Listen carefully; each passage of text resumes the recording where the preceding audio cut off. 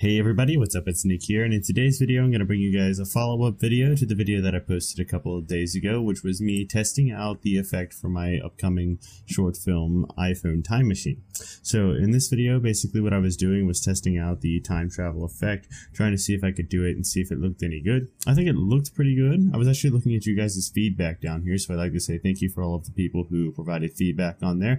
It seems like the only thing I have to work on is the sound effects, because the sound effects don't work, so I will take that into consideration. But in this video I said that I would give you guys a tutorial on how exactly I did the effect, and so I thought I would follow up with that and actually bring you guys a tutorial for once. So let's go ahead and show you guys the effect that we're going to be doing. So this is what we're going to be doing. Do that.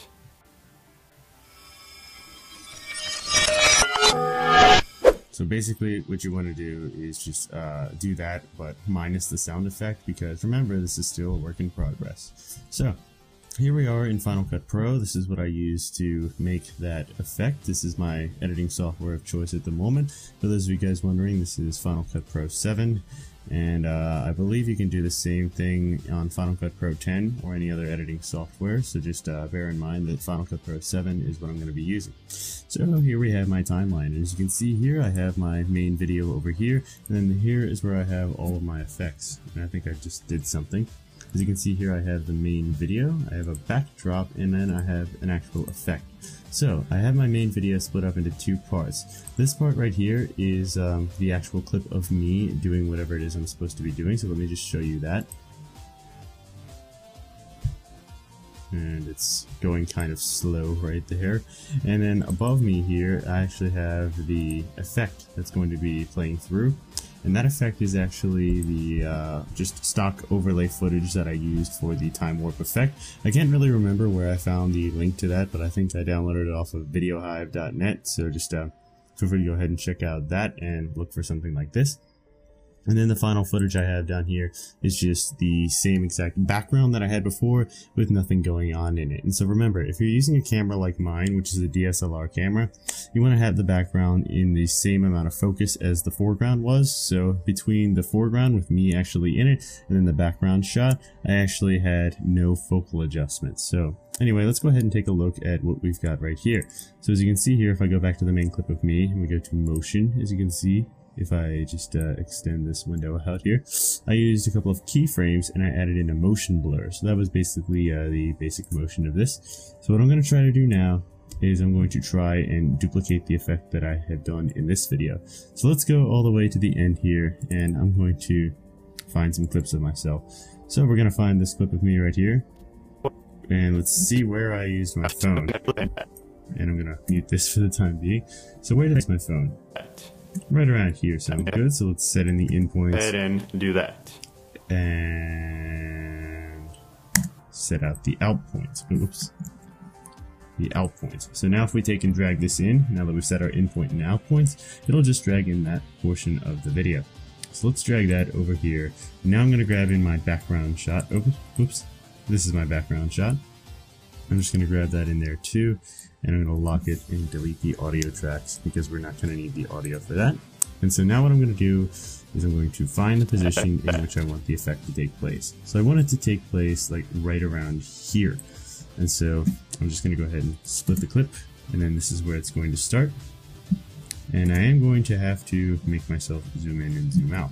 So I'm going to drag the video clip up here, and then I'm just going to layer over our background for the portion of this. And now what I'm going to do is drag in our actual effect, which is this right here, which is the magic background, which is going to be my time warp. So we're going to drag that in, and whoops, we're going to drag that in, align that up, and so I want it to start playing right around here, and maybe end like right around there. So let's do that. So if we double click on it, it will start around there and right around there. Sounds about good. But as you can see here, when I play it back, it just plays back with that solid black backdrop, which is the actual effect that the video had before. But as you notice, if we go over here, it is overlaid over me. So how do we do that, you guys ask? Well, it's actually a lot simpler than you guys would think. What you guys would think to do is to chroma key out the black, right? Well, no, since it's black, all we need to do is change the blending mode to screen. If you guys are familiar with Photoshop, then you guys all know what I'm talking about. So what you want to do is right click on the clip, and then we want to go to item, oh, hold on, I'm going to go to composite mode, sorry, and then choose screen. And then as you notice, if we go over here, it will be over me in the background. However, we need to render, so let's just go ahead and render that quickly.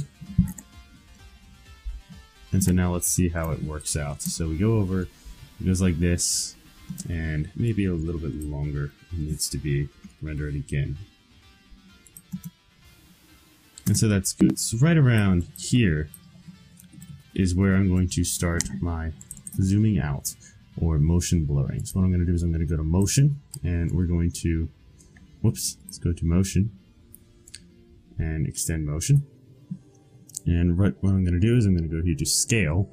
We're going to set in a keyframe, and then we're going to go over a couple more frames, and we're going to just go in all of the way, and we're going to add in a motion blur.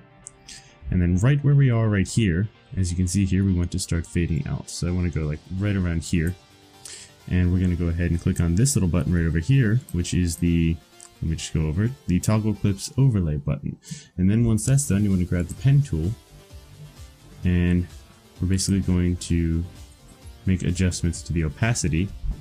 So if you click the top line with the pen tool, it'll create a keyframe, and then you click the top line again, it'll create another little point, and you can drag them down, and that will lower the opacity. So once you do all of that with the keyframes up here, the opacity down here, and the motion blur, you want to render your clip. Okay, so now let's go ahead and play it back and see if we actually did that right. Go ahead and do that.